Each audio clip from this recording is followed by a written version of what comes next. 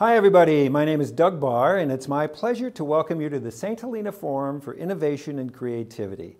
The Forum is an educational nonprofit with a mission to inform, entertain, and occasionally inspire by presenting artistic performances and exchanges of creative and innovative thinking on a wide variety of humanities-based subjects. Today's forum conversation will focus on an object that in early September of 2017, traveling at 58,900 miles an hour, entered our solar system from interstellar space. By September 9th, it had reached its perihelion, which is the point at which its trajectory passed closest to the sun. And then by October 7th, the visitor raced in the direction of the constellation Pegasus, away from our solar system and back into the silent darkness of deep space. What was this interstellar object? The first ever discovered in our solar system. Well, lots of ideas have been suggested by astrophysicists from around the world, but our guest today believes that his somewhat controversial hypothesis is supported by the clearest and most compelling evidence. And he's here at the forum to share that evidence with us. Dr. Avi Loeb is the Frank B. Baird Jr. Professor of Science at Harvard University. He received a PhD in physics from the Hebrew University of Jerusalem when he was only 24 years old. He led the first international project supported by the Strategic Defense Initiative and was subsequently a long-term member of the Institute for Advanced Study at Princeton. Loeb has written 8 books, including most recently Extraterrestrial, and over 800 papers on a wide range of topics, including black holes, the first stars, the search for extraterrestrial life, and the future of the universe. Loeb is the director of the Institute for Theory and Computation within the Harvard-Smithsonian Center for Astrophysics, and also serves as the head of the Galileo Project. He's been the longest-serving chair of Harvard's Department of Astronomy and the founding director of Harvard's Black Hole Initiative. He's an elected fellow of the American Academy of Arts and Sciences, the American Physical Society, and the International Academy of Astronautics.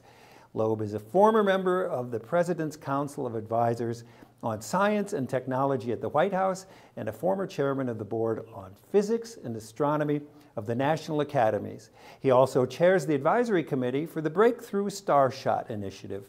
In 2012, Time magazine selected Dr. Loeb as one of the 25 most influential people in space, and in 2020, Loeb was selected as among the 14 most inspiring Israelis of the last decade.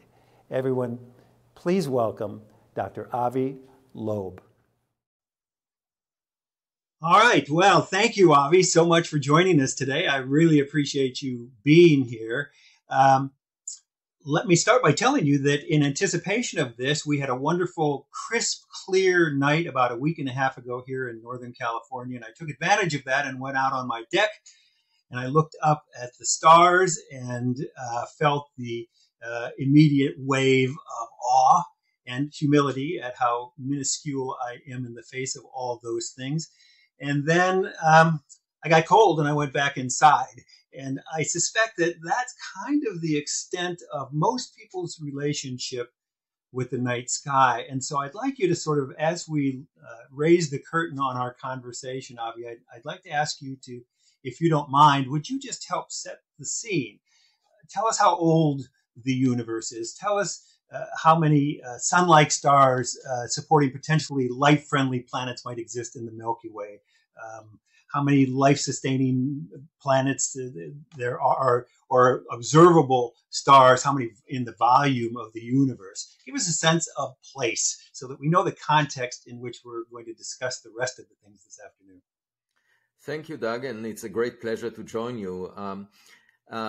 Well, we are born into this world like actors being put on a stage, and we tend to think that the play is about us. And I can sort of understand that because when my daughters were young, they thought the world centers on them. It's a very natural inclination based on the fact that most of the data, most of the information we receive is close to us. So we think, well, it's centered on us.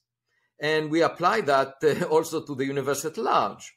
And that's what the ancient Greek philosopher Aristotle argued. And people believed him for 1,000 years, that we are at the center of the world because it flattered their ego. But it wasn't just that. Even when evidence came along that indicated that we might not be at the center because the earth moves around the sun, And Galileo Galilei said to the philosophers, please look through my telescope, it might convince you otherwise. They said, no, we know the answer. We are at the center of the world, and we don't want to look through your telescope. They put him in house arrest, and today they would have canceled him on social media. Now, if you were to ask these philosophers to design a rocket that will reach Mars, they would get the trajectory of the rocket wrong, because they would assume that Mars moves around the Earth. That was their worldview. So my point is, it's not a philosophical question. It's a practical question. We need to have a correct view of reality in order to act responsibly. But if we insist that we know the answer in advance, before looking through a telescope, before collecting evidence that will teach us what the reality is, then we might be living in a virtual reality. Now, there is an infinite number of virtual realities that we can live in. And in fact, the idea of the metaverse is that you can put goggles on your head and visit the virtual reality that flatters your ego. And that could be a virtual reality in which you are at the center of the universe. Now, what makes it different from the actual reality is that it's not shared by everyone. And I think my duty as a physicist, as a scientist, is to deal with the actual reality and be guided by data and not by our prejudice. That's the biggest legacy that Galileo Galilei gave us. And using that approach of learning about the universe, not based on philosophical reasoning, but based on evidence, we learned that we are not at the center of the stage, that in fact, the universe is not centered on us. We are not at the center of the solar system. The solar system is not the center of the Milky Way galaxy. And the Milky Way galaxy is one of 1 trillion galaxies in the observable volume of the universe. And those galaxies are receding away from each other. So in fact, the universe is expanding. And if we go back in time, there was a point in time when all the matter had an infinite density, because you go back in time, then the galaxies were approaching each other.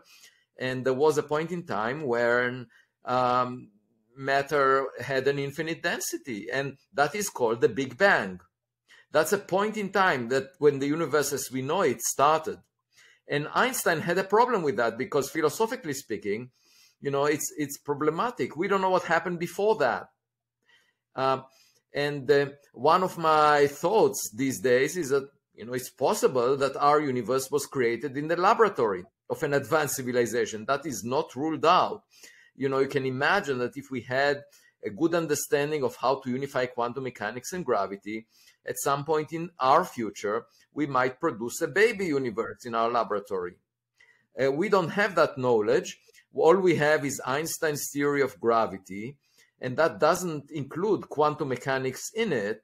And therefore, we cannot figure out what happened at the Big Bang or before that, because Einstein's theory breaks down. But one thing we know, since the Big Bang, there were 13.8 billion years that elapsed, and we just came at the end. So not only we are not at the center of the stage, but it's clear that the play is not about us, because the play has been going on for 13.8 billion years. And the universe is huge. And there are about 1 trillion galaxies the size of the Milky Way. And if you count how many stars they have, it's 10 to the power 21. So there are more stars than the number of grains of sand on all beaches on Earth. Okay, just think about it. And then we know by now from the Kepler satellite that a fair fraction of all the sun-like stars, about a half or a third, has a planet the size of the Earth, roughly at the same separation. So not only we are not at the center of the stage, we're also not privileged. You know, it's very common to have an Earth-Sun system. And guess what? Most of the sun-like stars formed billions of years before the sun. So if you just adopt modesty, I mean, all of that teaches us modesty. We are not privileged, even though we tend to think that we are privileged. You know, when I took my daughters to the kindergarten, they realized there are other kids out there, and some of them are smarter than they are, and they are not privileged. So if we just adopt a sense of modesty, given all of these facts, then we might say, okay, well, we are sending equipment to space. Someone else might have sent equipment to space 1 billion years before us. And during 1 billion years, such equipment can reach everywhere in the Milky Way galaxy using the current rocket technology that we use. And so my point is, we are still about to have a new revolution. So there was the Copernican revolution that implied that we are not at the center of the stage, we are not at the center of the universe. But the next big revolution would be that we are not the most intelligent species that existed since the Big Bang. So another way to phrase it is, Albert Einstein was not the smartest scientist that ever came to exist since the Big Bang over the past 13.8 billion years. It's very likely that there is someone smarter than Albert Einstein out there. Great context that you've set for the rest of this conversation. So thank you for that. Well, let's go back and talk about September and October of 2017. And that was when we were visited by the first interstellar object ever detected in our solar system. By the time it had acquired its name, which ended up being called Oumuamua, which is Hawaiian for a scout or a messenger from afar arriving first, it was already 20 million miles away from Earth. So this thing came in, it went through our solar system, and it swept out. Can you tell us what the trajectory was for it coming in and the trajectory on its way out? And what was the course and kind of a timeline over that very short period that it was here? What was the course it took? What was the perihelion, and what planets did it go by before it scooted out of here?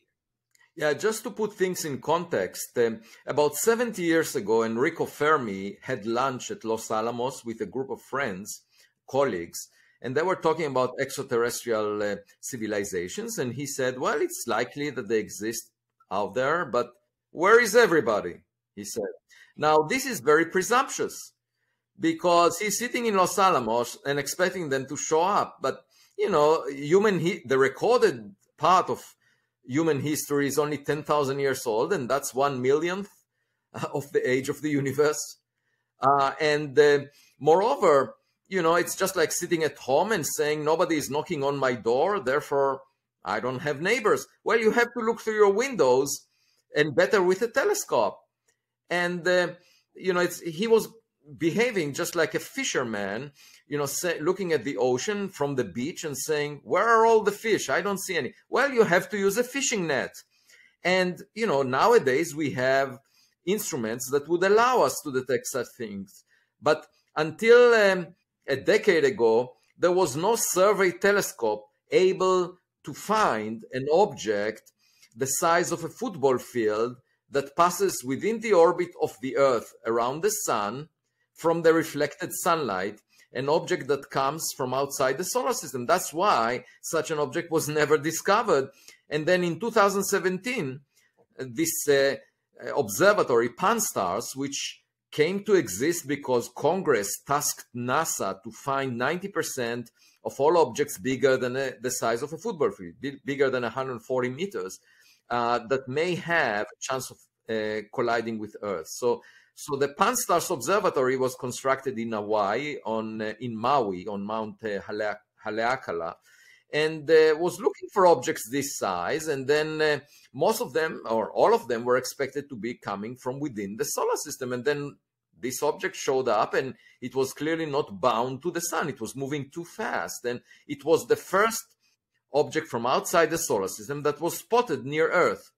But it's definitely not the first that arrived to the solar system. It's just the first that we spotted, okay? Just to illustrate the fact that we really, if we want to discover wonderful things, we need to look for them, okay? And it's not enough to say, you know, extraordinary claims require extraordinary evidence. You know, getting the extraordinary evidence requires extraordinary funding.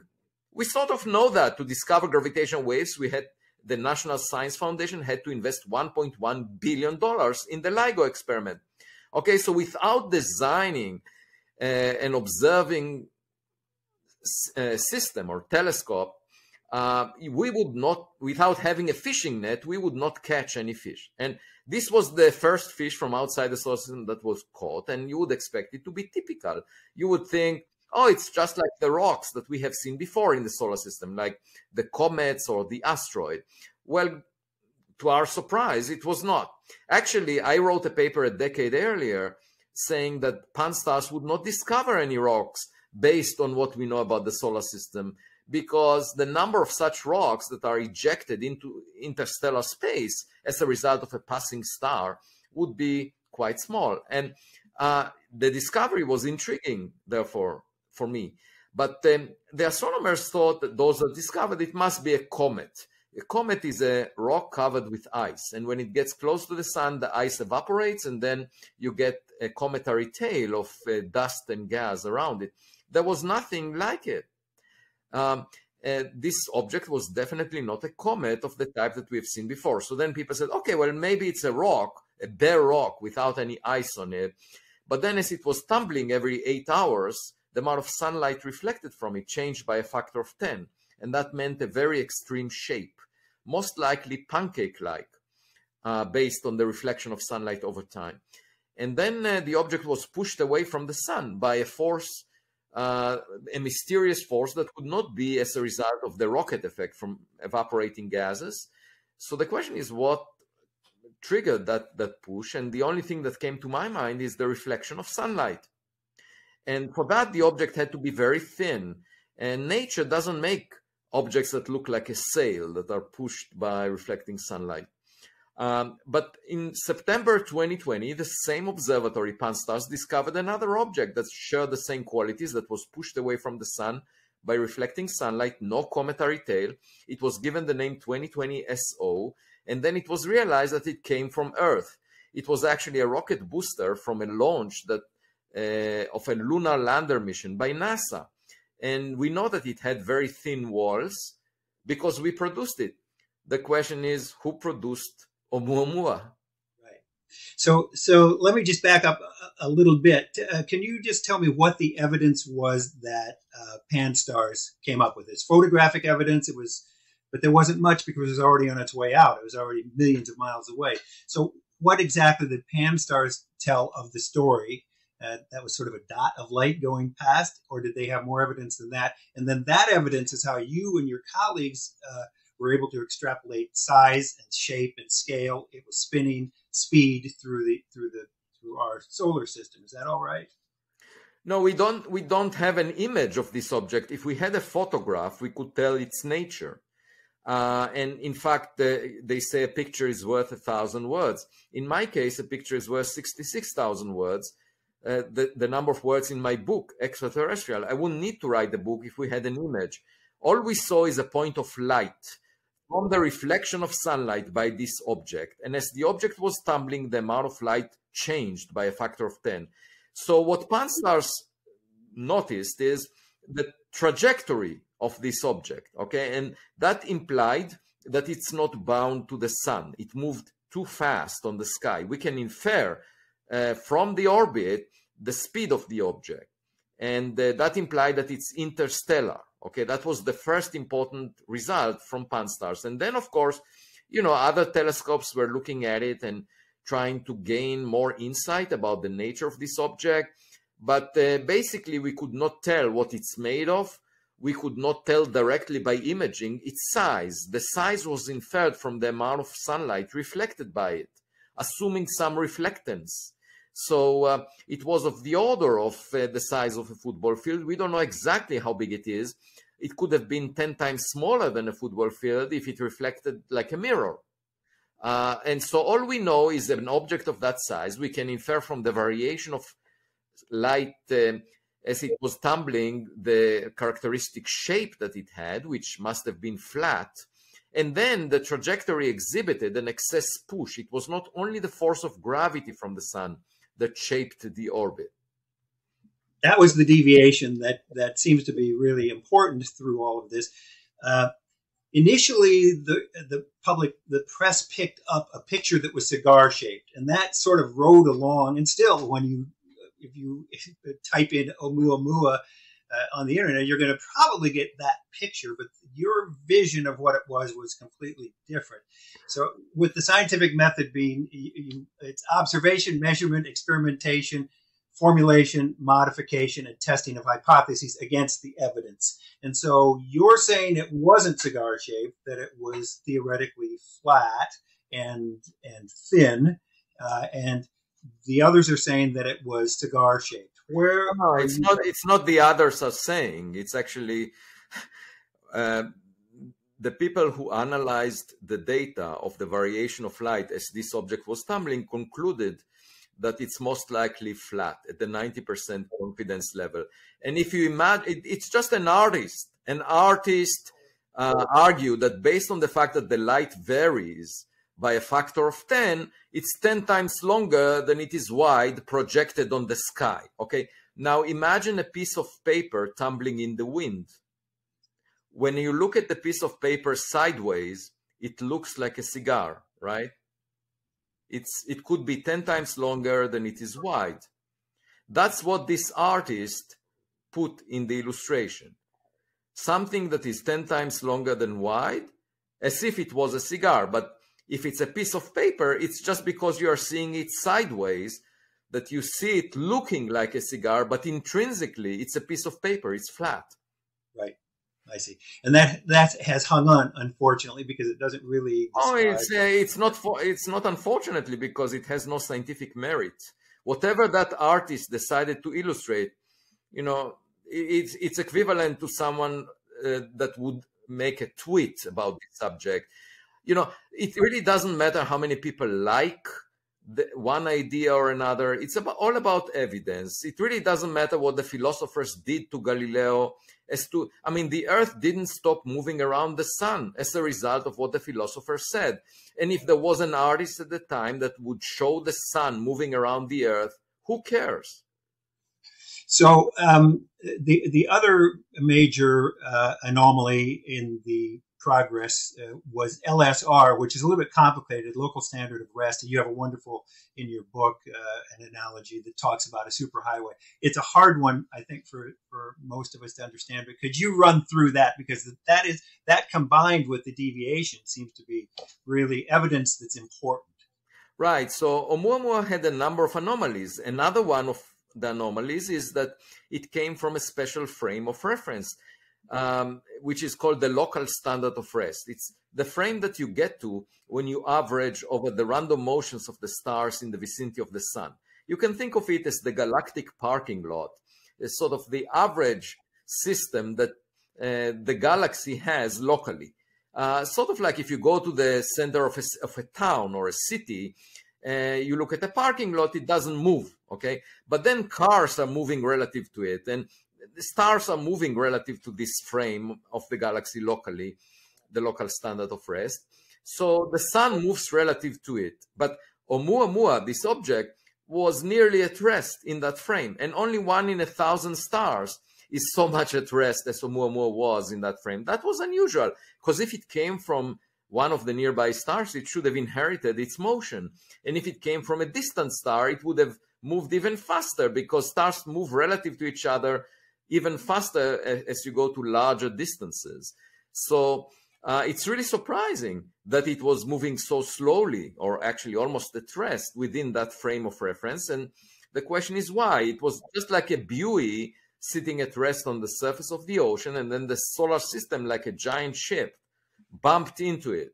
And the relative motion of this object and us was simply due to the motion of the sun relative to the local standard of rest. So the question is why, and you know, one can imagine a number of possible scenarios. If this object is artificial, you know, it could be just a signpost, a road post that, you know, there is an array of such objects distributed throughout interstellar space that help spacecraft navigate through interstellar space. So it's it gives the coordinates, so to speak, locally in the Milky Way galaxy, and that's one possibility. Another one is that it's a relay station for communication, that you have those placed, you know, around in interstellar space, so that you don't need to broadcast very loud in order to reach far away. And they just, an extraterrestrial technological civilization just placed those relay stations. But we don't really know what the nature of Oumuamua was. And my colleagues argued it must be natural. So then there were 4 suggestions for a natural origin, and all of them contemplated something we've never seen before. Okay. Before you get into breaking those down, which I definitely want to do, can we just take a small detour, and can you tell us a little bit about your background, how you ended up in astrophysics? I know you were born on a farm in Israel. Can you give us a little bit of background, and then we'll go back to those 4 different ideas, and then very well define exactly what your idea is and how some of this other information, the factual evidence, actually plays into your idea very, very well. So tell me about Israel, about your family and your parents. Right. So my childhood pretty much shaped the way I do my science nowadays, because the most vivid memory I have from my childhood was sitting at dinner and asking a difficult question, and the adults in the room would either pretend that they know the answer, even though it was evident that they didn't know it, or they would dismiss the question if they had no idea how to address it. And I thought that by becoming a scientist, I can maintain my childhood curiosity, and I wouldn't be surrounded by these adults in the room. But to my surprise, in academia, very often you find experts that want to use their past knowledge to explain anything that comes along. So if an anomalous object shows up, and these experts studied rocks throughout their career, they would try to argue that this object is a rock of the type that they are used to. They would not say it's exciting, let's get more data on it. Rather, they would say what my colleague said after a lecture at Harvard on Oumuamua. He said, when we came out of the auditorium, he said, Oumuamua is so weird, I wish it never existed.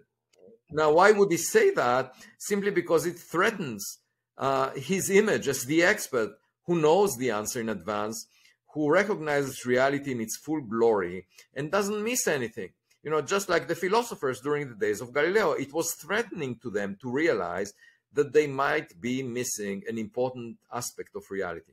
So that's one connection to my childhood, but I wanted to mention 2 others. One is that I grew up on a farm, so I was connected to nature. So nature is more important to me than people. Every morning I jog at 5 a.m. in the company of birds, ducks, bunnies, and wild turkeys. And I enjoy nature a lot, and exploring space in a way is, for me, exploring nature unspoiled by humans. So I don't have any footprint on social media. I don't care how many likes I have. I'm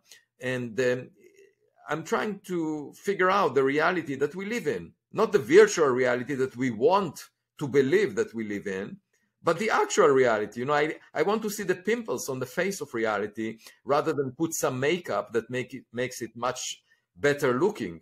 Okay. And of course, if you go to the metaverse, put goggles on your head, you might be living in a much nicer reality. But I want to feel both the pain of science that explores reality. And the pain, for example, is that you can't live on the surface of Mars for more than a few years because your body, will be damaged significantly by cosmic rays. That's a reality that Elon Musk or Jeff Bezos are not discussing, the health hazards from living on the surface of Mars unprotected. But this is the pain of science, okay, the actual reality we live in. But there is also the pleasure of science that, you can live a long life here on Earth, and you can put goggles on your head that will give you pleasure by believing in things that do not exist. I mean, that is physics. The laws of physics allow that. But I, for example, do not like science fiction.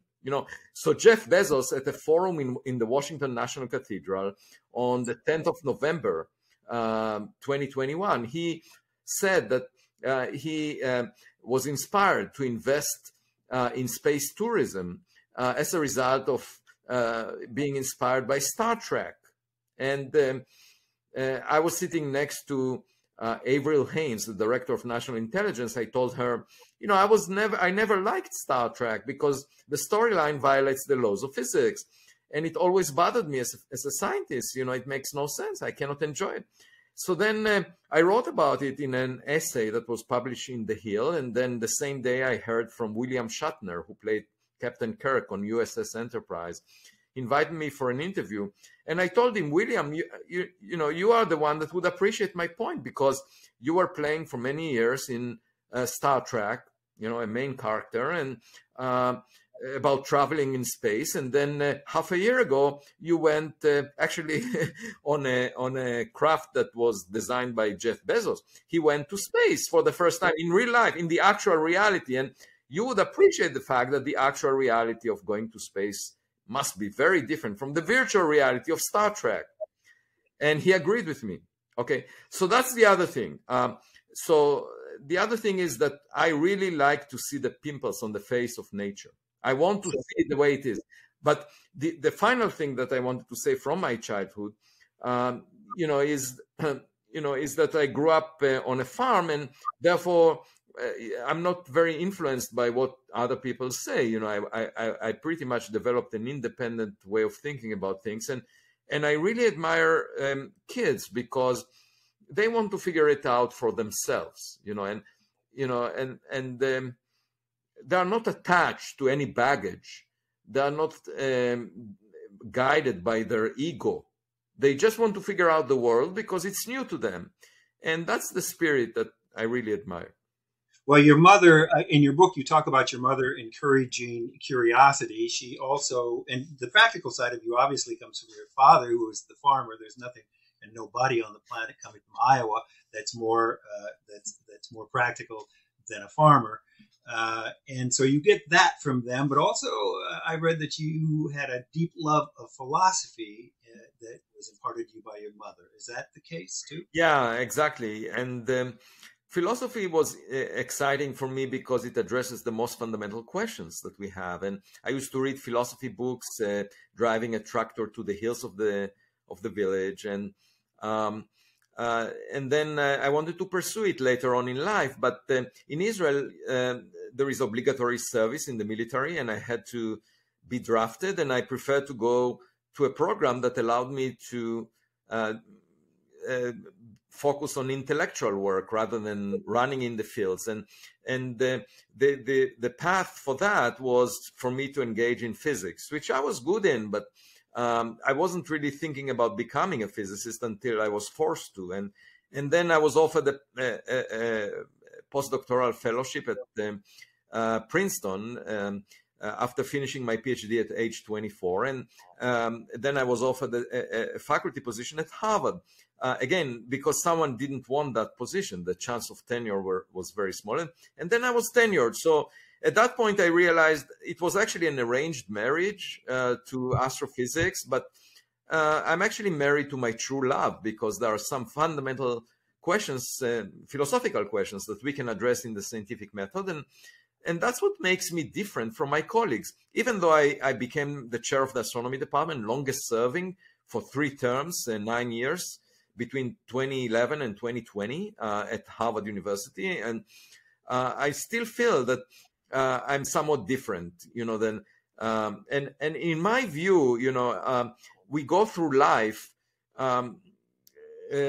very often with a lot of pressure to resemble other people. You see, if you look at on the beach, once again, this example of seashells, right? So each of them is born with different colors, different shape, but then the seashells rub against each other and eventually break up into indistinguishable pieces that make up the sand, that makes up the beach.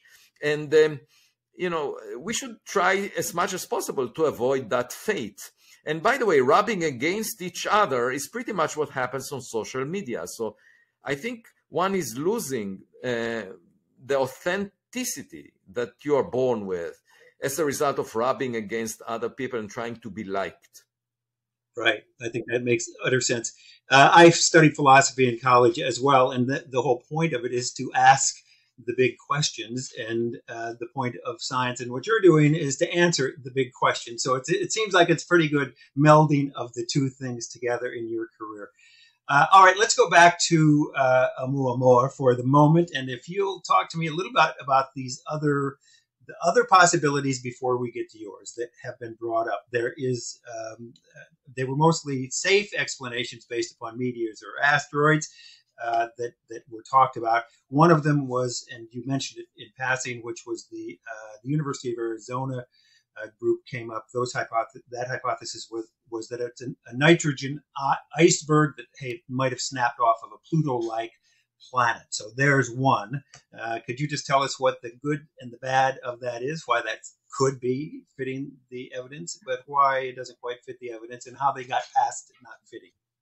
Well, let me explain the context first. So at first, after my paper suggested that maybe it's artificial, there was a group of experts, leaders in studies of rocks within the solar system, that came together and wrote a review paper in the prestigious Journal of Nature Astronomy, saying this object is natural, there is nothing really unusual about it, period.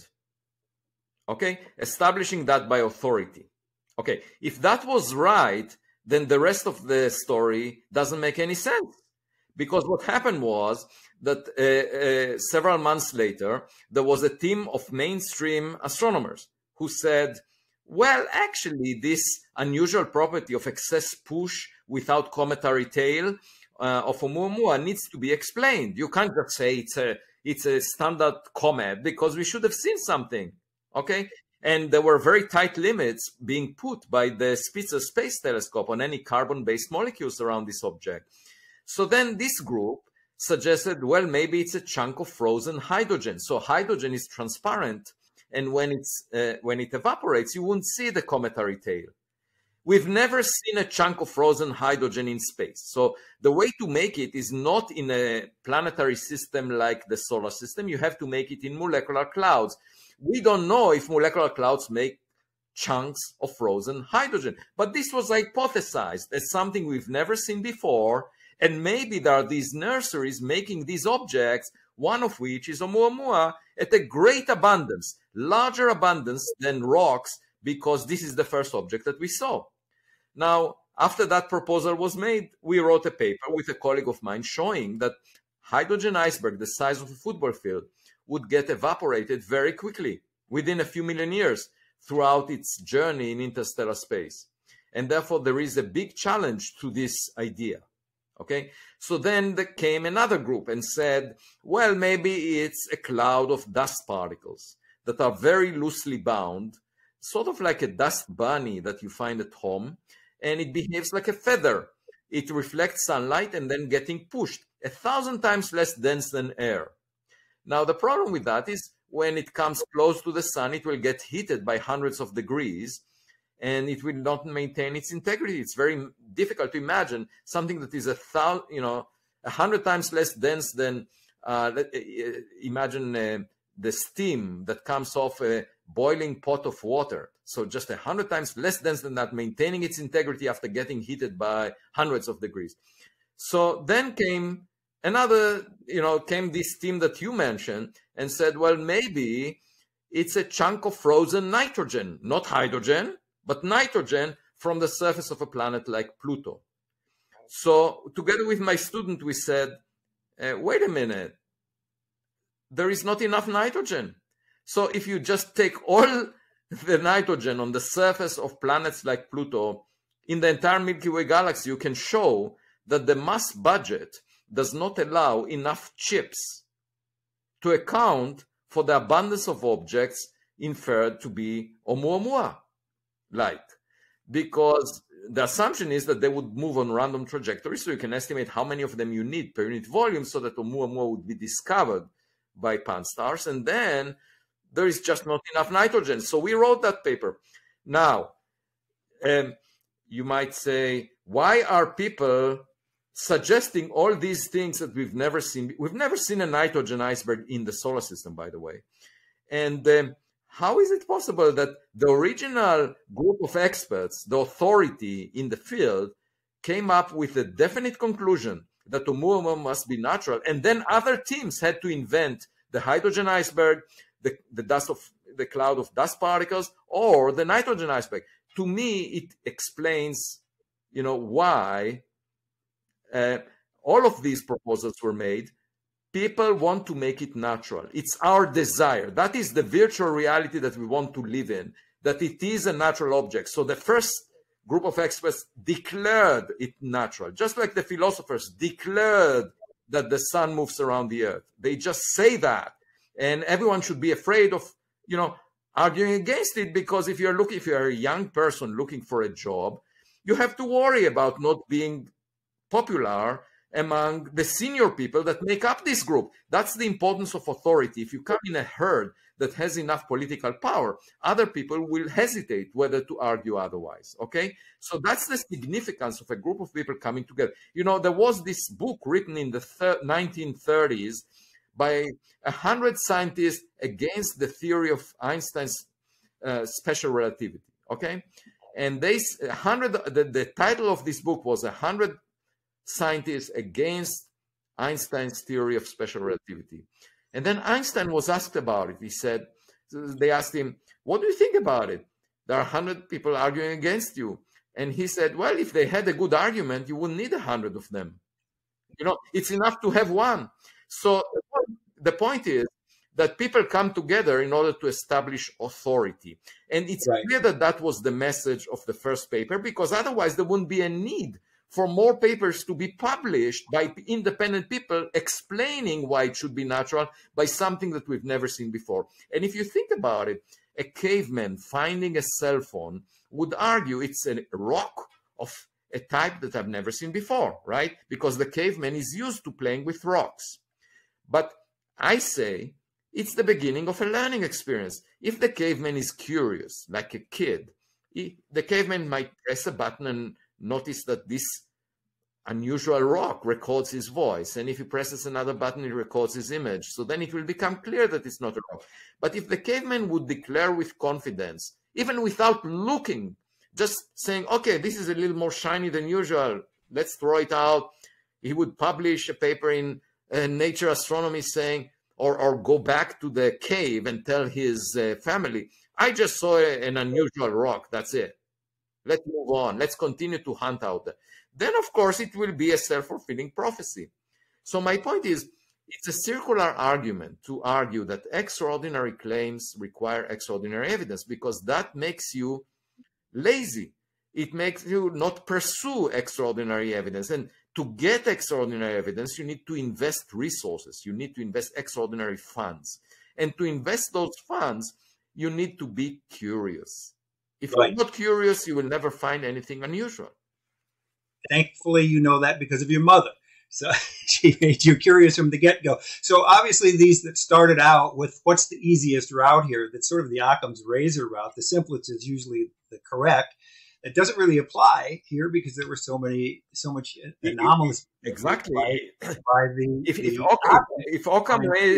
Occam razor was to apply, then you wouldn't need the nitrogen iceberg. You wouldn't need the hydrogen iceberg. These are not simple explanations. They are talking about things we've never seen before. My point is simple. Let's come close to the next Oumuamua and take a close-up photograph. We could easily tell if it's a nitrogen iceberg. I'm willing to bet that it's not a nitrogen iceberg, okay? But some people are very convinced and they celebrate it and say, okay, that must be the case. I say, okay, well, let's figure it out. I established a project called the Galileo Project. And one of the important tasks of this project is to design a space mission that will bring a camera within 1,000 kilometers of the next Oumuamua.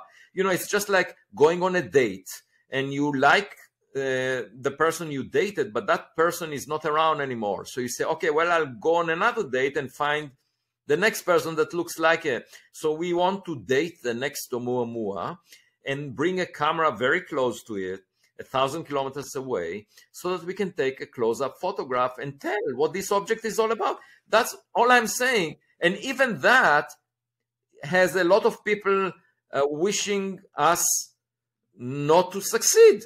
Basically, How is that scientific? How can people say, oh, this project is not worth pursuing? Like, this is the scientific method.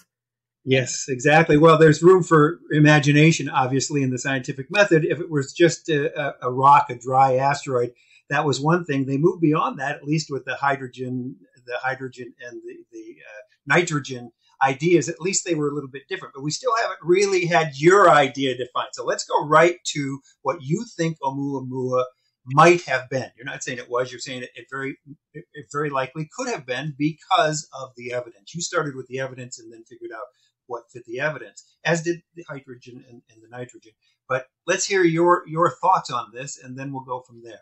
Right. So all I can say is that it could have been just a very thin foil or piece of matter. Now, just like 2020 SO, this object discovered in September 2020 that by the same telescope that exhibited excess push by reflecting sunlight with no cometary tail.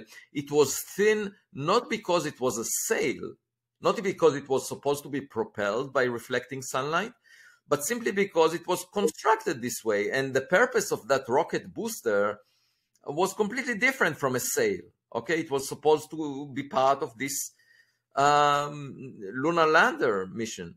And then I think it's, so there are two possibilities for Oumuamua. You know, one is that it's a defunct piece of equipment, or maybe even just the outside layer of something bigger that was torn apart and just moved through the solar system. And we noticed that it's unusual because it's thin, you know. And the second possibility is that it's functional. So if it's functional, it could be collecting information about the habitable region of the solar system. It could be used for other purposes. We don't know. And my point is, it should just inspire us to look for more unusual objects. That's what the Galileo project is about. And, you know, the people that read my book came to the porch of my home in over the summer in June and July. And within a few weeks, I received $2 million to my research funds at Harvard after they asked me questions. They were inspired by the book and asked questions about the message in the book. And it's clear that the public is very interested in this subject. But moreover, more importantly, the government is interested because on June 25th, the Director of National Intelligence, Avril Haines, who sat next to me in that event in November, she delivered a report to the US Congress suggesting there are objects whose nature the government cannot tell. It's not clear what they are. And obviously, you know, we saw just the tip of the iceberg because there is a lot of classified data that we cannot see, the public cannot see. But people who saw it, like former CIA directors, Brennan and Woolsey, former President Barack Obama, former Director of National Intelligence John Ratcliffe, and Bill Nelson, the head of NASA, who saw some of the data as a senator, all argue that it's a serious matter, that, you know, the classified information indicates objects that cannot be explained easily as human-made, as being manufactured by our adversaries, as atmospheric phenomena. So all of this together basically inspired me to establish the Galileo project. Given that I had the money, I could do it on my own. And by now we have more than 100 scientists engaged in the project. And we are planning to build the first telescope system on the roof of the Harvard College Observatory during the spring of 2022, and then make copies of it that we will distribute in many different locations. That would be the part that tries to collect more information about these unidentified aerial phenomena that the government talks about. And the second component of the Galileo project is to find the next Oumuamua and send a camera that will come close to it. And it's quite obvious why we chose the name Galileo to this project. And if he were alive today, I would obviously would have invited him to be part of the project. It's a very exciting project. I was going to get to that at the end, but we don't need to wait to the end for that because it's truly fantastic, and I want to make sure we talk about that, and maybe we'll circle back and talk about that a little bit more. Could you talk a little bit about light sails and the concept of how a light sail would work and how that might have been applicable to Oumuamua? Right. So if you imagine a thin film of material, it can be pushed by reflecting light. Now, in principle, you can imagine propelling a spacecraft this way, just like a ship, a sailboat is being propelled by reflecting the wind from its sail. And in this case, you can think, in the case of a sailboat, it's the molecules that make up the air that bounce off the sail, and as a result give it the push. In the case of a light sail, it's the particles of light, photons, that bounce off the sail that give it a push. It's exactly the same physics, except particles of light move faster. They move at the speed of light. And so this idea was conceived about a century ago. It's nothing new, but the technology to use light sails is being worked on right now, and it hasn't been demonstrated for propulsion of spacecraft as of yet.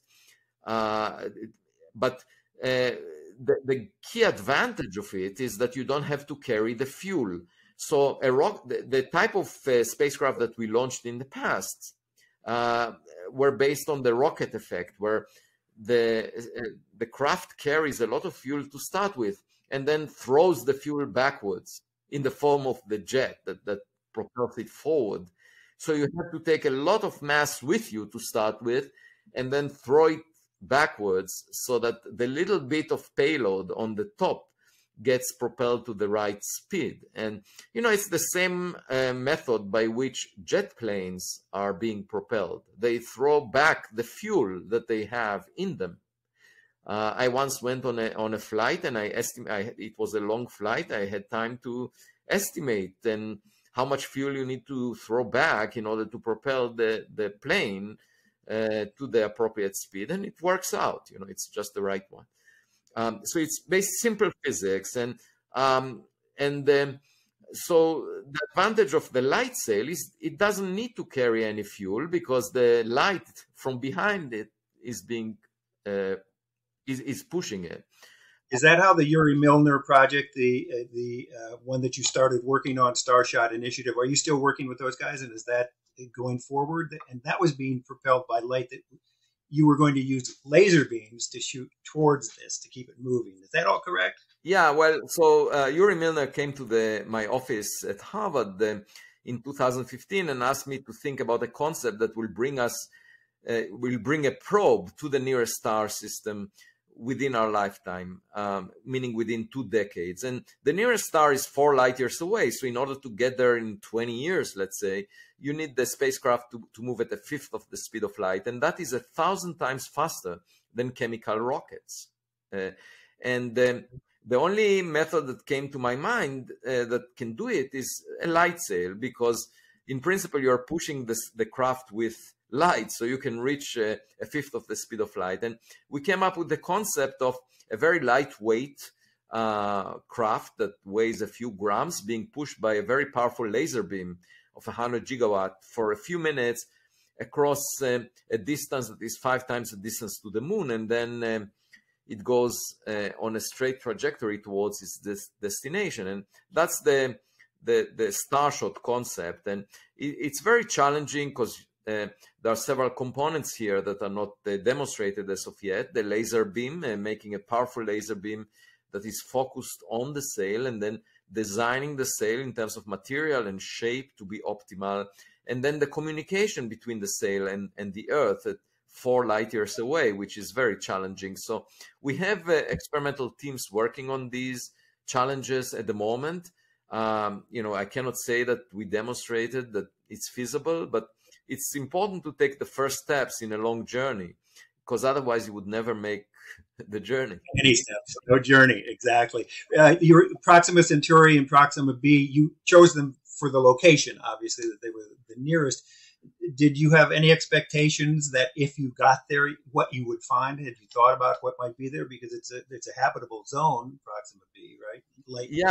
At the time when we announced the project, it was April 2016, and Stephen Hawking came from the announcement in New York City, and we didn't know that there is a planet in the habitable zone around Proxima Centauri. It's a dwarf star that is 12% the mass of the sun, and it has roughly half the surface temperature of the sun, so it emits mostly infrared light. And the habitable zone is actually 20 times closer to the star than the Earth is from the sun. And then a planet was discovered a few months later after the announcement, Proxima b, and that was a very pleasant surprise for us. So then we knew that we want to image that planet and see if there is life on it. The planet is so close to the star that it faces the star with the same side at all times. It's tidally locked. Just like the moon is showing us the same side all the time because it's tidally locked. There is this other side of the moon that we've never seen. So there is a permanent day side on Proxima b and a permanent night side. And my daughters argue that if we ever go there, we should build a house on the strip that separates these two sides, because then they can go to the porch and watch the sunset forever. The sun would never set there. That makes some kind of sense, I guess, certainly to your daughters. What the star chips? What was the idea of the star chips? I was a little unclear on that. Right. So we want to send some equipment, for example, a camera and a communication device on these light sails. So the chip is basically an element of the sail that contains those devices, and you can pack them into a few grams of material because we do it already in cell phones. And so that is actually the part that is relatively straightforward. We already have it. The challenging part is the laser and the sail and the communication, I would say. Gotcha. Going back now to where we were a little bit backwards here, and going back towards Oumuamua and the explanations for Oumuamua, it's interesting to me that people would be so resistant of the concept that you had, that this could have been some space junk. It could have been a version of a star shot initiative that somebody else did, because all the way back to 1977, we've been launching our own interstellar probes with Pioneers 10 and 11 and Voyager 1 and 2 and the New Horizons. And the golden records that we put on the Voyagers 1 and 2 that had signs of what we were and signs of our culture, the way we ate, the way we walked, the way we talked, whatever that could be put on those. It was the most creative and innovative and far-fetched thing I'd ever heard of. Carl Sagan said it was also the most hopeful thing human beings have ever done. To me, that says we've been doing this for a long time. And your suggestion is that this could have been something sent out by somebody else in the billions of years in the existence of the universe and in the billions of planets and places where there could be intelligent life. It seems strange to me that some of your colleagues have been able to imagine hydrogen dust bunnies, but they're not able to imagine that this could be something we're doing. That's our only example of what intelligent life does, is what we're doing.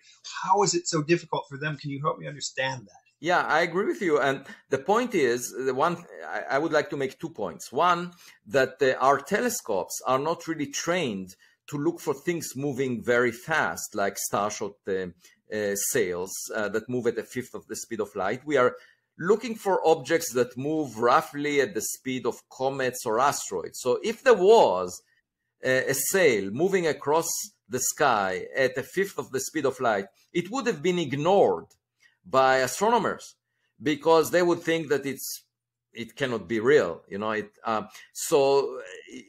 That's again the algorithm, the software that is being used is not looking for objects moving at that speed. It's looking for objects that move like rocks. So then when astronomers say, oh, Oumuamua didn't move much differently than a rock that we have seen, that's because the algorithms selecting objects in the sky are designed for that. And also there could be many more objects smaller than Oumuamua, than Oumuamua-sized object. NASA never launched an object the size of a football field to space. We've never done that. So if we saw one Oumuamua, there might be hundreds of meter-sized objects, CubeSats, filling space that we don't recognize because they reflect much less sunlight.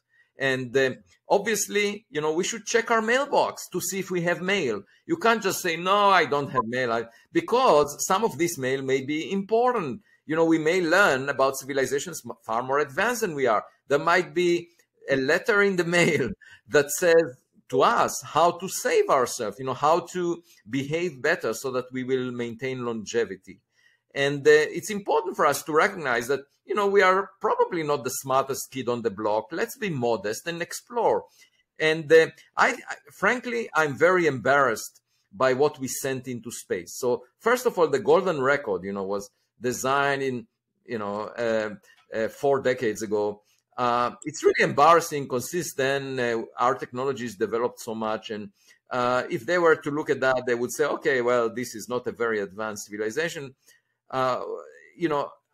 And a more embarrassing thing that we sent out than the golden record was what we put on the New Horizon. That was the last mission that we sent to exit the solar system. New Horizons carries a box that includes 30 grams of the ashes of Clyde Tombaugh, the scientist who discovered Pluto. New Horizons was supposed to explore Pluto, and it wanted to commemorate Clyde Tombaugh. Now, why is that embarrassing? Because what are ashes? Ashes are burnt up DNA. So we took the genetic information about a scientist that we wanted to commemorate. We destroyed all the information, and we put it in a box and sent it to space. Now, these ashes are no different than the ashes from a cigarette. They contain no information about Clyde Tombaugh. So if an extraterrestrial looks at the box, sees the ashes, that extraterrestrial would conclude immediately that we have very primitive rituals that make no sense whatsoever of destroying the information about a person we want to commemorate. How is that? How does that make sense? And it was sent, this box was sent by, NASA, a scientific organization. So I actually asked the principal investigator of New Horizons, Alan Stern, who is a member of the Galileo Project, who I respect a lot. I said to Alan, why would you send that? Why not a stem cell from the body of Clyde Tombaugh that carries the information about his genetic making so the extraterrestrials could reproduce him? And Alan Stern said, well, it would have been a bureaucratic nightmare to send any living cell or any biological sample on that spacecraft. So I said, okay, well, in that case, you should have sent the electronic information about his DNA, and that's it. That's much better than ashes. So I'm actually embarrassed by this so much that I suggested that we must launch a spacecraft that moves much faster than New Horizons so that it will overtake it. And by the time the extraterrestrials discover that we exist, they would get a good first impression. And in that, we will apologize for what comes next. Okay. I like the concept of that. In your book, you say that some of the resistance to the search for extraterrestrial intelligence boils down to conservatism, which many scientists adopt in order to minimize the number of mistakes they make during their careers. Can you expand on that a bit and also tell us how you would avoid turning scientific consensus, we talked about this briefly, into self-fulfilling prophecy as opposed to actually helping the effort? Well, it's quite clear for me from the experience that I had over the past few years that the current culture in academia is not healthy. It's not supporting innovation. The fact that the government is more open-minded than academia to this concept of having objects that were not human-made or are not produced by nature is an illustration of how conservative academia is. And, that's damaging for innovation because young people are afraid of speaking out. And, the most important way for us to learn something new is by cultivating a culture where people are not afraid to speak out. And, when I was in the military, I started in the paratroopers, and I remember a statement saying that sometimes a soldier needs to put his body on the barbed wire because that would allow other soldiers to pass through. And that's the way I feel. There are lots of young people that are afraid to speak out, and they tell me how excited they are about studying extraterrestrial technological relics. And I want, I'm willing to suffer through the pain of people ridiculing the subject or saying bad things about me personally for no good reason. They just want to suppress any discussion on this. And I believe that eventually this subject should become part of the mainstream of science, because, it's not just this subject, but if you look in theoretical physics, people talk about the multiverse, people talk about extra dimensions, people talk about supersymmetry. These are ideas that were never demonstrated to be real. There are virtual realities, if you want. And why are they popular within the mainstream? Because they provide a sandbox for physicists to demonstrate that they're smart by doing intellectual gymnastics. Just like the question, how many angels can sit on the tip of a pin? That sounds like a fascinating question.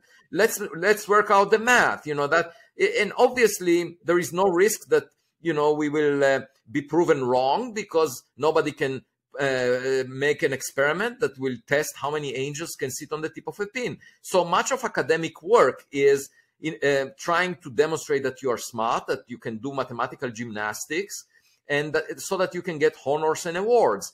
And it's more of a social activity to impress your peers. And part of that is, of course, demonstrating that you are an expert, and you can be an expert on a virtual reality. You can talk about extra dimensions, you can talk about the multiverse. These are things that we don't even have a chance of disproving during our lifetime, because there is no experiment testing them. Now, what's the problem with virtual realities? The problem is Ponzi schemes. If you think about Bernie Madoff, he had a beautiful virtual reality in which people will give him money and he will give them back more money in return, irrespective of what the stock market does. And again, just like we are at the center of the universe, that was a beautiful idea. Now, in his case, the demonstration that it was a beautiful idea was that people were willing to give him money, right? What else can be more powerful than people saying, that's such a beautiful idea that I'm willing to give you my money? That's a demonstration. So then, of course, the problem was that you can do an experimental test of this beautiful idea. That's the problem, because then they asked for the money back. That was the experiment. And he was put in jail. So how do you avoid Ponzi schemes? The way to avoid them is by following evidence, by following experiments. So the experiment will tell you whether it's a nitrogen iceberg, a hydrogen iceberg, or a dust bunny. If it's any of those, I would be very happy. We learned something new. I don't care, what it is. It's something new. Okay. Now, if on the other hand, if you say, I believe in the multiverse, and I don't need any evidence for that, to me, that's counter-scientific. And how can that be part of the mainstream? So there are some leading scientists who advocate the multiverse and at the same time ridicule a discussion on the search for extraterrestrial artifacts near Earth, or at the very least ridicule the possibility that Oumuamua might have been one of them. And I just find that completely inconsistent. Because if you look, for example, we don't know what most of the matter in the universe is. It's called dark matter for the lack of a better understanding. So we just say there is some matter out there whose nature is unclear. So for 40 years, we've been searching for specific types of dark matter, investing hundreds of millions of dollars. In fact, the Large Hadron Collider, which was a $10 billion endeavor, was looking for specific types of supersymmetric particles and couldn't find them. Okay, so that we know that dark matter is not of that type that was advocated for many decades since I started doing physics. And that was part of the mainstream. And people got honors and awards for working on supersymmetry. String theory was founded on that foundation, saying supersymmetry is part of superstring theory. And then it was not discovered, okay? And I say, okay, well, let's invest hundreds of millions of dollars, or, I'm not talking $10 billion. Let's search for equipment, because we sent out equipment, and we know that, other planets may have conditions similar to Earth. They may have had it 1 billion years ago. So why not just check, And why should that be ridiculed? That's less speculative, actually, and it has huge implications for the future of humanity. Whereas if we found that the dark matter is weakly interacting massive particles, it wouldn't change our lives. So I find that to be a cause that is worth putting, my body on the barbed wire for, because I think it has huge implications for humanity. It's being ridiculed for no good reason. It should be part of the mainstream of science, and it's not. So just the resistance to that. I worked on the dark matter and the nature of dark matter, made proposals for the nature for decades. And it was completely legitimate to suggest ideas that were not proven right yet, so that experiments can be designed to search for that. And then I come to the context of Oumuamua, and I do this exactly the same thing. I'm proposing a possible explanation, and people go after me like crazy. And I don't understand that. I don't either. I found it very, very intriguing that we could do on the one hand this and on the one hand that, and they just didn't make any sense when you combine them together. Albert Einstein said that imagination is more important than knowledge. Knowledge is limited. Imagination encircles the world. When you talk to your students about the appropriate application of scientific method, and that's in essence what we're talking about here, do you preclude imagination or include imagination? Do you say, is it just the evidence, ma'am, or you say, no, you have to use your imagination to figure out how the evidence makes sense and to describe something you may have never seen before? Right. So I do think that imagination is extremely important in motivating us looking for new evidence. Because if you have some anomalies, for example, and you don't have the imagination that will suggest what these anomalies might mean in terms of new physics, new understanding of reality, then you wouldn't collect the evidence necessary. If the caveman would look at the cell phone and say it must be a rock, then the caveman it will not be a learning experience. The caveman will not realize that he's holding a piece of equipment that was not manufactured by nature. And so imagination is extremely important. Now, the one issue I have is imagination should be constrained to be consistent with what we already know. So, for example, it should be consistent with the laws of physics, because we haven't seen a deviation from the laws of physics. So there are lots of people with imagination that write science fiction where the laws of physics are being violated. That bothers me. Okay, so the reason I became a physicist and I practice physics is because I say, it's just like the oath of medical doctors. I say, okay, we learned something over the past century about quantum mechanics, about physics. We know the laws of nature based on laboratory experiments. Until we find evidence for the contrary, let's adapt these laws, because in difference from the laws of society, that people violate all the time, they're put in jail, that's why we have the police. The laws of physics are not violated. They apply throughout the universe. Nothing can escape them. So, except if you go to virtual reality, you can avoid them. Okay? So you can put goggles of the metaverse and imagine things that violate the law. I don't want that. I want to live in the actual reality. And so I say, let's learn the laws of physics and have our imagination constrained by that. So it's not science fiction. It's science. So imagination is part of science, assuming the laws of physics and then imagining things that are allowed by the laws of physics. It's completely allowed that if we exist and send out equipment, that someone else exists on a planet like the Earth and send out equipment. That's not violating any laws of physics. It violates the imagination of the mainstream of astronomy. A lot of people in that mainstream, it violates their imagination, but it doesn't violate the laws of physics. So my point is, as long as you have imagination, that allows you to break new frontiers, to figure out something new about reality. And one of these new things, it may be that we are not the smartest kid on the block. And by the way, there might be a committee in the Milky Way galaxy trying to figure out if there is intelligence, an intelligent civilization near the sun.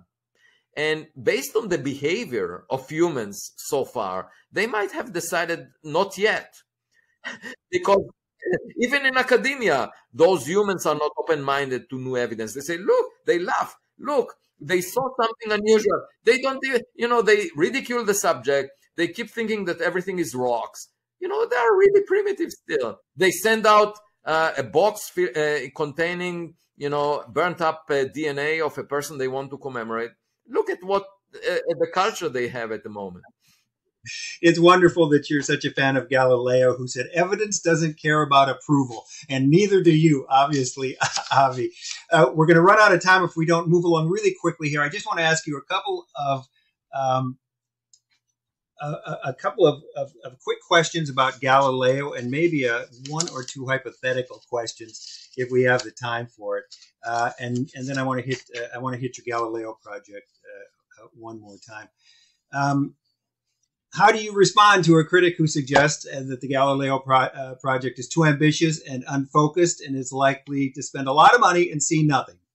I know what your answer is going to be. Well, that person must not know what we are doing, because we have 6 subgroups within the Galileo project that meet for an hour each every week. And we purchased instruments that we will put together on the roof of the Harvard College Observatory. You know, the project was established only 6 months ago, and we are in the process of writing 6 papers that detail what we are doing.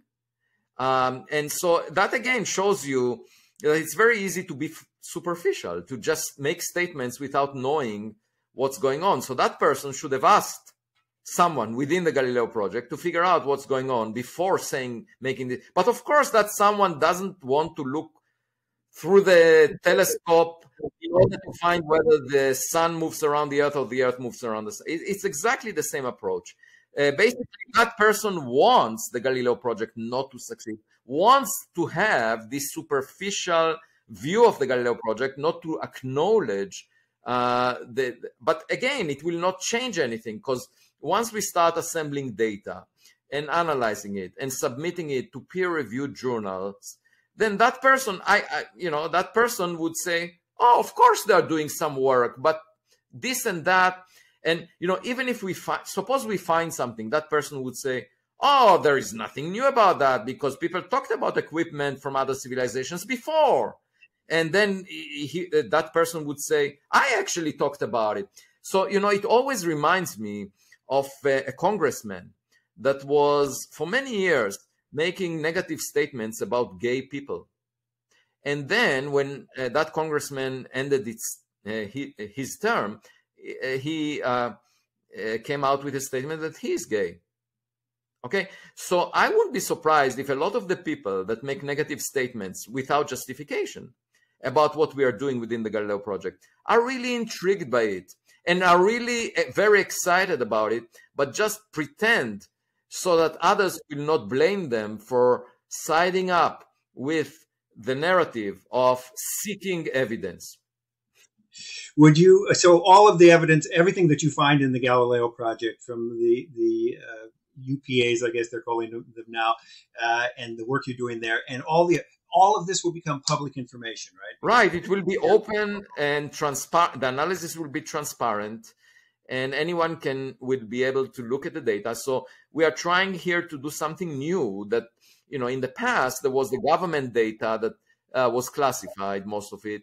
And then there were people ridiculing, nobody looking seriously at this subject. So we are trying to break a new trajectory here. And, it reminds me of Robert Frost, who wrote the poem, The Road Not Taken, where there were 2 paths in the woods, and he took the one that was not taken, and that made all the difference for him. For me, the main difference is there might be low-hanging fruit in that path because nobody took it. And in that case, within a year or 2, the Galileo project may find something really extraordinary that is beyond a reasonable doubt. And I want to speak with that person that you spoke with and show that. And my guess is that person would simply say, well, a lot of people talked about it before, so what's, it's not. Yeah. Well, let me, we're going to run out of time, unfortunately, because I'd love to keep this conversation going. But let's jump to Oumuamua's wager, in which you suggest that we should bet that humanity is recently brushed with extraterrestrial technology. That is, that your theory is an appropriate one, and fundamentally shift what we seek and what we expect to find out in the universe. That goes right to the Galileo project. But you also say, live, you say, as if you know there is or has been intelligent life in the universe other than our own, and we will redefine some of the missions of humanity.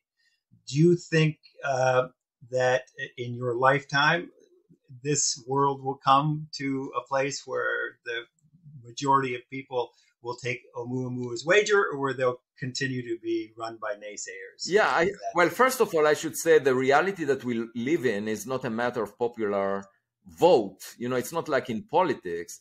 Galileo didn't need to be popular at his time in order for NASA to launch rockets based on the idea that the Earth moves around the sun today. Okay, so for me, what really matters is to have conclusive evidence that is obtained in the scientific method without prejudice, by using the best instrumentation we have to collect the evidence. And of course, if we don't attempt to collect the evidence, if we ridicule any project that attempts to collect the evidence, we will never find it. So it's a circular argument, and that's what those naysayers are advocating for. They don't want to look for the evidence, just like the philosophers didn't want to look for the evidence through Galileo's telescope. Okay, but we will do it. I have the money. There are more than 100 scientists very excited about it, and we will do it. Now, the point is, once we get, let's say, a high-resolution image or a clear evidence for something unusual that is not human-made and not natural, okay, something that represents extraterrestrial equipment, for example, that has a label saying made on exoplanet Y, very far away, then that's it for me. I don't need to convince anyone. I will be happy at that, knowing that, and then let other people adapt to the circumstances. Now, eventually it will have a huge impact on everyone. Because if you think about it, just a couple of weeks ago, President Biden signed into law the defense budget, the defense bill. It was $768 billion dedicated to protecting the United States against adversaries, against other nations. Okay, if you think about it, it's just like a kid playing in the kindergarten with other kids, and trying to beat them, or, so nations are competing with each other, are worried about each other. That's what we spend the money on. Okay, and the largest science project funded so far is $10 billion. It's the Large Hadron Collider or the James Webb Space Telescope. And that was constructed, these projects were constructed over several decades by multiple nations. So in 1 year, we're investing thousands of times more money than in those big science projects. And just imagine a situation where the Galileo project finds a piece of equipment from an extraterrestrial civilization, okay? Then it's quite conceivable that the politicians will say, well, it's not a matter of national security, but it's a really important matter of international interest. And then imagine them saying, well, it's just like kids playing in the playground, and suddenly realizing, oh, wow, there is a city out there. There is something bigger than that, So you can imagine investing more than you invest in national security, more than $1 trillion a year. Now, that would be thousands of times more than science gets right now. So the question is what to do with it. So obviously, you can build bigger and better telescopes than the Galileo project is doing to monitor the sky. You can also send probes that, equipped with artificial intelligence into space that will explore our neighborhood. And we need to reorganize our society, humanity as a whole, because, one thing I noticed throughout human history is that it's being shaped by a group of people trying to feel superior relative to other people. The best example is the Nazi regime. It triggered the death of 75 million people, which was 3% of the world population in 1940. That's 10 times more than the number of deaths triggered by COVID-19 so far. We've been talking about COVID-19 for 2 years now, but think about it. Just a group of people deciding to feel superior killed 10 times more people in 1940. So my point is, if we find a smarter kid on our block, it would make all of our differences as humans meaningless, and maybe bring us to the sense of modesty that we all need to have, and bring us to the sense that we should treat each other with respect as equal members of the human species. That's really a big lesson for us to learn. I see the source of all evil in human actions, all human actions, to be arrogance and the ego, the human ego, and that's true also of what we talked about before, trying to promote your image in academia, that's driven by ego, rather than, trying to think, oh, we are the most intelligent species that ever existed unless there is extraordinary evidence. I would argue the other way around. Let's assume that what we have here is nothing unusual as a starting point, and then search. And if we don't find anything, like dark matter searches for 40 years, didn't find anything, then, in 40 years after investing billions of dollars, we would be at the same point as we are with dark matter searches right now. So that's part of the mainstream. This subject should be part of the mainstream out of a sense of modesty. From your lips to God's ears, all of these things you've just been talking about are so important and so interesting. But unfortunately, we are out of time. You said one other thing that impressed me. You said, if I attract one child somewhere in the world into science as a result of my answering the demands of the media, I will be satisfied. I hope what your time spent here with us at the St. Helena Forum will do just that, and help in that effort in one small way at least. Thank you so much. And I should say that the biggest thrill that I had from the publication of my book was that a woman from Africa said that after reading it, she was inspired to go into science. And, that was amazing to me.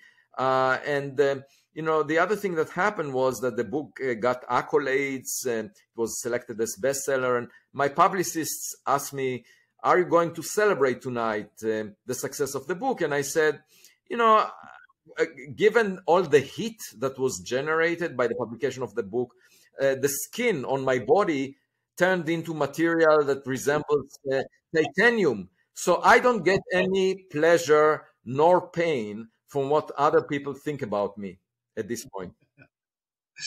Fantastic. Ari, you have been a total delight to talk to. I wish we had another hour that we could give to this subject, and hopefully one day we'll have a chance to get back together with you. You have truly been a delight, and I'm really grateful for the time you've spent with us. Thank you so much. Thank you for inviting me. It was a great pleasure. Thank you. Bye-bye. And thank you all, wherever you may be in the world, for being with us today at the forum. If you'd like to learn more about the subject of today's presentation, you'll find related links on our website at shforum.org. To learn more about the Starshot Initiative, go to breakthroughinitiatives, all one word, .org. And to learn more about the Galileo Project, go to projects.iq.harvard.edu. Dr. Loeb's best-selling book, Extraterrestrials, The First Signs of Intelligent Life Beyond Earth, is available at bookstores everywhere. We have several new and exciting presentations in the works that will air over the next couple of months. Follow our website for exact days and times, and I will look forward to seeing you all at the next St. Helena Forum for Innovation and Creativity. As we say goodbye, we'd like to thank the following people for their generosity in making the St. Helena Forum and its continuing programs possible.